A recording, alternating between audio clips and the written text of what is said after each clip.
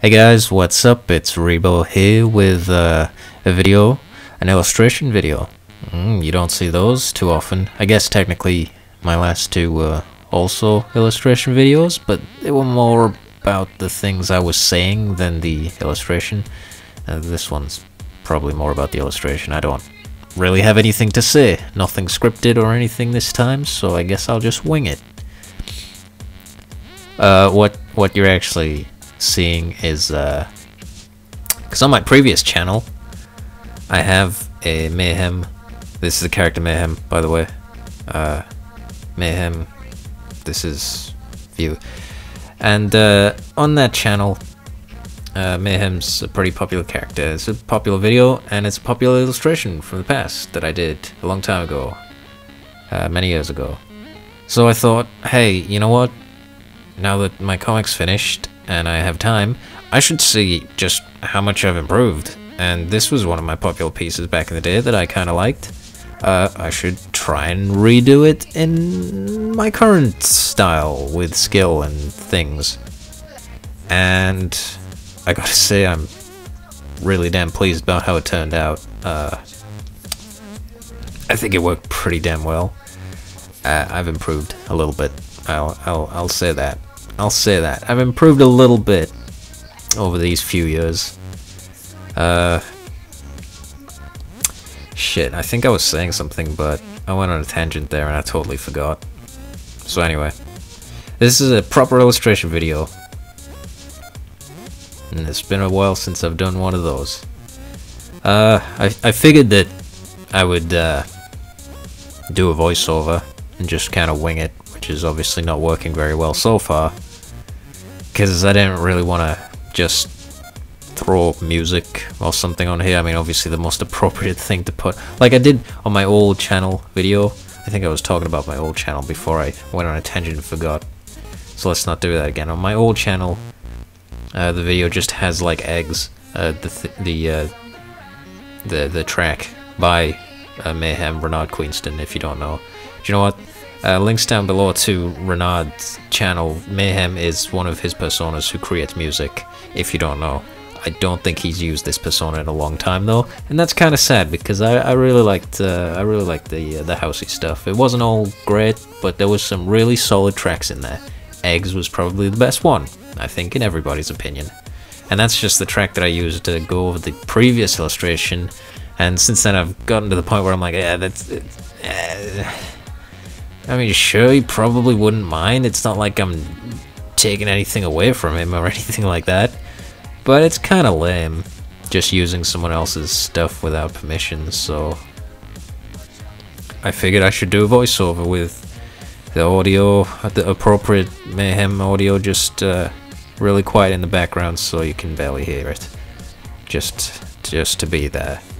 It's not exactly a huge improvement, but you know, you want the audio to be appropriate, and it's not like, Jesus, sorry, I can make my own fucking audio. I'm not a musician. I wish I was. Maybe one day I'll quit drawing and be like, I'm gonna do music from now on. Because wow, I do love music. I guess that's why I'm into Renard and like Ken Ashcorp. I think my next illustration might be Ken's panda persona character, because that's a cute character as well. I probably won't do a lewd nude version of that. Yes, this illustration here has a nude variant.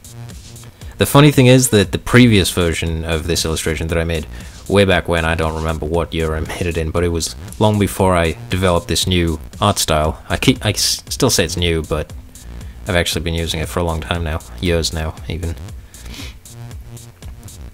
But yeah, my old Mayhem illustration, someone went and made nude variants of it, two versions, one that was topless and then one that was totally nude, and they're not bad.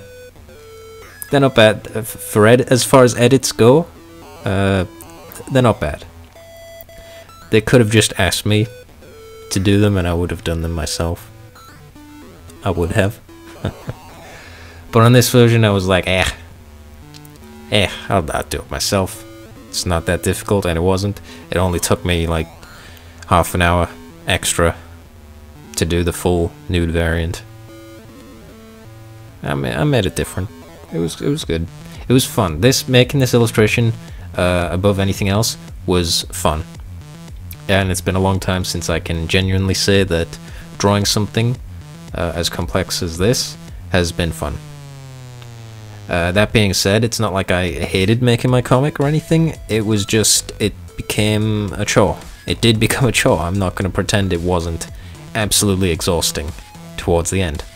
So it feels a lot better to just do this kind of thing instead. I think I'm coming up to the line art being finished here. I don't know why I say I think. I can see the timeline right in front of me. I know exactly when the line art finishes. But let's just pretend I don't for the sake of the video. I fucked it all up now. Anyway, yeah, I'm pretty proud of my line art, or where it's come. I think it's probably my strongest my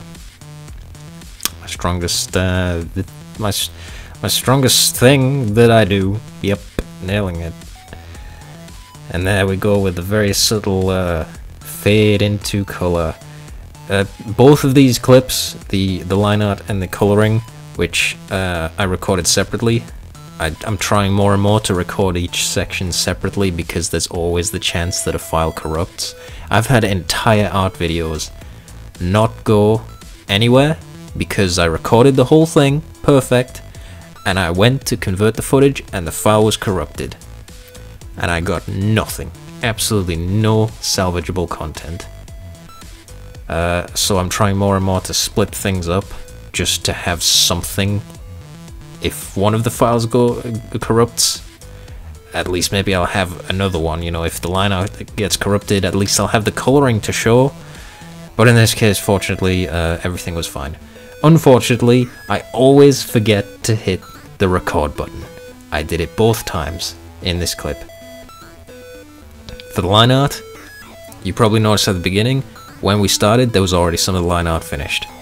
That's because I already got through, I don't know, like 10-15% of the line art, and I was like, shit, I should have hit record. God damn it, better hit that now and pretend everything's alright. And for the coloring, it was exactly the same. I already laid down, like, I don't know, 40% of the flats, which admittedly is pretty boring stuff, so I mean, you're not missing anything. But then I was like, shit, I was supposed to record, goddammit, twice in one night. I don't believe it. 2 out of 2 times, that's 100% didn't hit record. Fortunately, I do hit record. I noticed pretty early on, and so the majority of the work that I did was recorded, and is here. You're watching it right now. Look, it's there.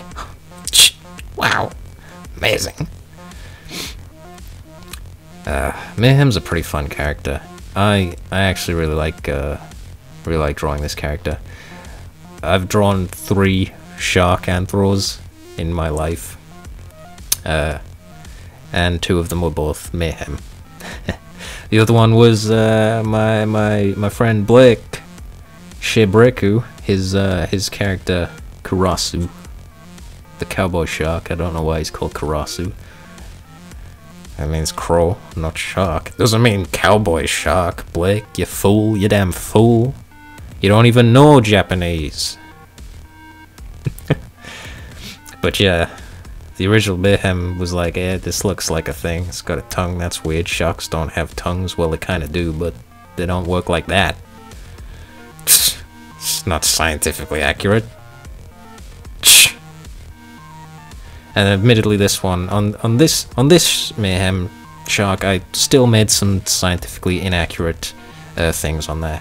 Sharks don't have fingernails. I mean, you look at any shark, they don't have fingernails. I mean, that's just a fact. Come on, man. So whatever, slight inaccuracies there, but you know, otherwise, no problems. And yeah, when I did Karasu, the cowboy shark, he ended up looking like a fucking, like a street shark, extreme dinosaur looking motherfucker. It was cool though. It was cool though. He looked cool. He didn't look much like a shark, but he looked cool, and that's all that matters. That's all that matters. So shut up. But yeah, I think I was saying before that Mayhem's a pretty cool design. I actually really dig this design above any of Renard's other personas, and there's a lot of them. Jesus, there's a lot of them. Whew. Let's not even get started, but Mayhem just looks really good. I love the colors. I think that's all I can really say. She looks really good, and I love the colors. And that's enough to be a 10 out of 10 in my books. But it's perfect colors. It's just that magenta. That simple neon magenta slash pink. It's kind of a pinky magenta. They're pretty much the same color, so who am I kidding? With the yellow green, the neon yellow green. Just on the dark clothing and dark hair. With the blue skin, it's perfect. You can't go wrong with that. Well done. I think it was probably Squeege who designed Mayhem. I'm not entirely sure, but she certainly did all the artwork back in the day. So yeah, well done there. Well done. You did good. You made a good design. And here I am, ruining everything with my filth.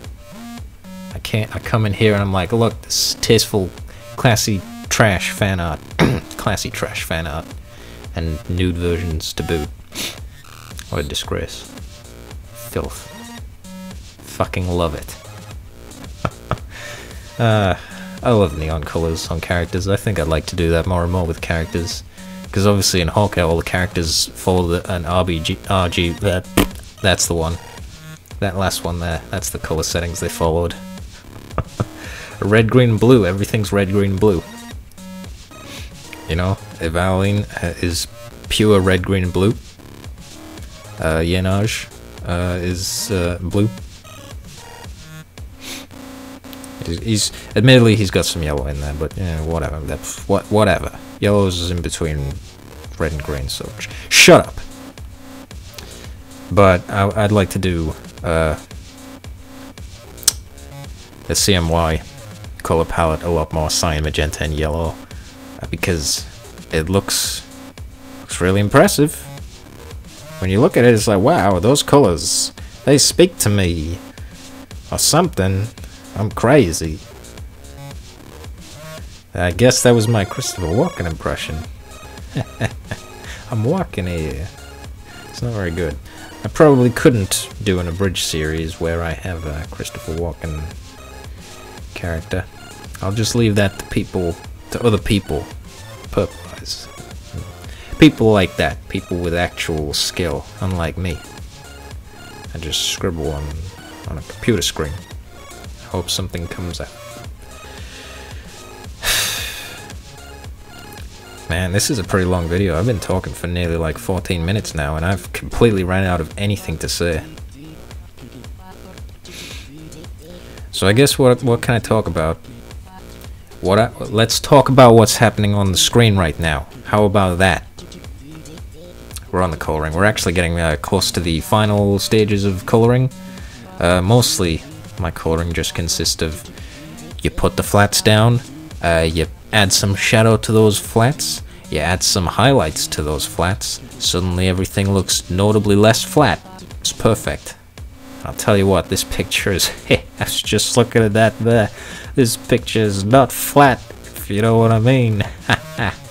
This is spherical volleyball. Yes. Okay. We're moving on now. We're moving on. But then after that, you know, because you've got the shadows and the highlights, that's really only 2 layers. The flats don't count as a layer of depth, really. A layer of rendering. Whatever the fuck that means. So usually I add a secondary layer of highlights. Often if the initial shadows were just really initial, I'll add another layer of of shadows to really emphasize certain dark spots on the image. I didn't do it on this one because this image is pretty brightly lit, so I was fine with just the the first pass of shading. But I did add a lot of different highlights. It was the first highlight. A lot of the things have the secondary highlight, like the skin mostly has a secondary highlight, which you can kind of see on the leg and the snout there. And then I would do a third highlight, which would literally be just a white mark on there. The shinies, basically a white mark with a kind of halo around it, a colored halo set to a screen so that you can't really see it. It just looks like it's a shiny little shiny. You stay shiny. And then I ended up doing, how many highlight layers are we on now? I think it's 4. And I did a 4th level of highlight. Best recording ever.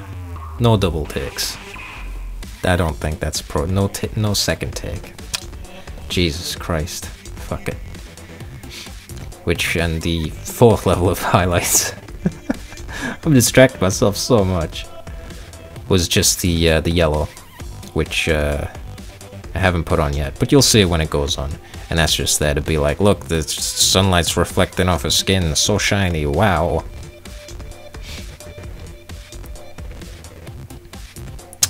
And then, how could I forget? There's a 5th level. How could I forget the 5th level? The 5th level of highlight is not actually a true highlight. It's actually part of the shading. It's the backlight, which again you can't see yet, but when it's on there, you'll see it. You'll see it. And the backlight is really important. I think that's probably the most important thing that I do to really add that 3D rendered look to it. I love doing backlight. When I discovered backlighting, I was like, shit, I better backlight everything, regardless of how lit or unlit it is. Just slap that shit everywhere. Backlight everything. Backlight it all. It does look really good though. If you guys are trying to figure out how to make your colored work, or even your black and white work, I guess it could work. Just trying to add that level of depth to it. Backlighting. There it is. It's starting now. The backlighting is starting. You go to the shadowed parts, the parts that are in the dark, and you add a highlight to those parts. That's the backlight. Because it's not going to be pure dark. It's the middle of the day. There's going to be light everywhere. There's light reflecting off the sea behind her, which is why I did the backlights blue. Because that's what I'm trying to give the impression of, that the light is reflecting off the water that's behind it that you can't see yet, but you can see in the final image. You can't actually see it in this footage because I did the background later the next day because I was tired. It was like 3 AM or something, which isn't that late for a lot of people, but I've been trying to go to bed at midnight, trying to keep a sleep schedule. Fucked it all up with this. Good job me. Thanks, Mayhem. Kept me up all night. Ah, yeah.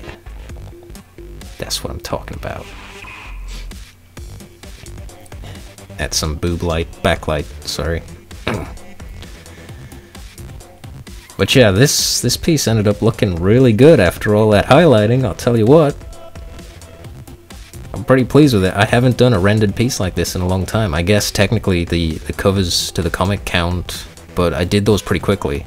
You know, I didn't stay up to the 3 AM doing those. I tried to do those as quickly as possible because, whew, like I said, working on the comic, it's a little bit too much. So we're coming up to the end here. I rambled on a lot. I hope you guys didn't mind. I hope you guys enjoyed watching this video. Until next time, I'll see you guys later. Peace. Is the most uncommon of all, as white is strictly limited to descendants of the frozen land across the Northern Sea. Most typically, Ursan will have yellow, brown, or black fur, and green, yellow, or sometimes orange eyes. However, we do see the oddly red coloration of Eric's children.